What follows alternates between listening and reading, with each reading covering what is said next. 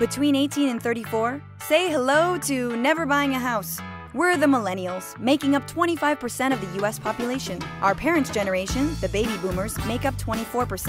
And that's pretty much all we have in common. After all, we're way more educated. 61% of us have gone to college, and only 46% of boomers decided there was more education after high school.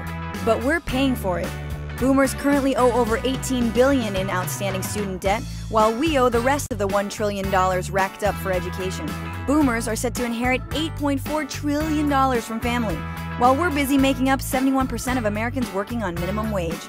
Like I said, forget about buying a house. In 2014, a home cost 34% more than what it cost in 1975. Only a third of us had our own household, and more than a third between the ages of 18 and 31 live with our parents.